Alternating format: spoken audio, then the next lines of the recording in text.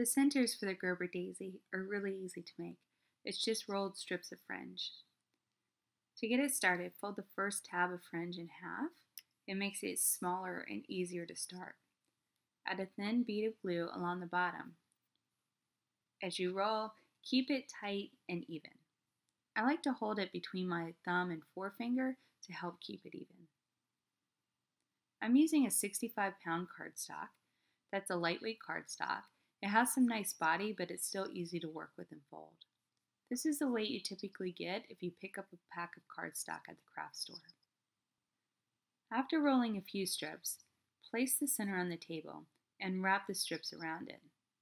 That makes it easier to keep the fringe even. Try to start each strip of fringe at the end of the preceding strip. Things will start to go faster as the roll gets larger. I've used 24 strips for this flower, which was a 19-inch Gerber daisy. If you want a smaller flower, use fewer strips, and of course you can use more for a larger center. Adding one last strip to this particular center. So this is strip number 24. Now that all the strips are rolled, run your fingers over the fringe and fold the tabs down at the outer edge. Continue to run your thumb over the fringe to fan out the tabs. You're going for a sort of flat mushroom shape.